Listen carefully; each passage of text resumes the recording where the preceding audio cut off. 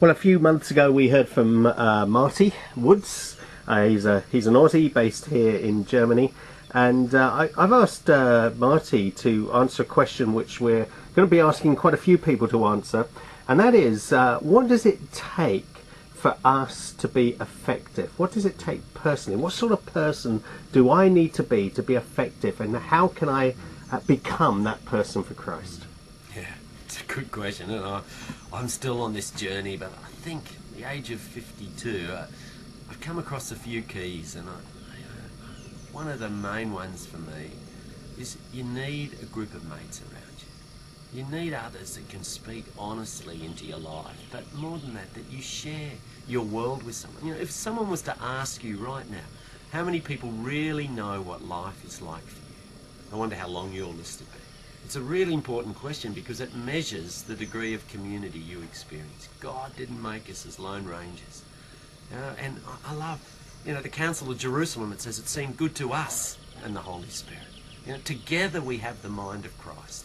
That's the first thing. And you look at it. You look at church history, any place that was transformed, there was a group of people that were working together. Often it was just the small group of friends that were really committed to making a difference. So that's the first thing. And that calls you out. It's fellowship. But the other thing, if you're going to really work together and do it, then there's two things that I've just learned that are so critical for it. First of all, it's prayer. Now the problem is, we all know that's important. It's like a motherhood statement, But this is not prayer like, God bless Mummy, Daddy and Teddy. No, this is a prayer where we're together, really crying. When was the last time you wept over your city? When was the last time you just felt God's heart for people who don't know Him? And for me, that's what we need. We need people who are willing to do whatever it takes, who love God and are prayerful and just want to be in touch with God and want to listen. I love little Samuel.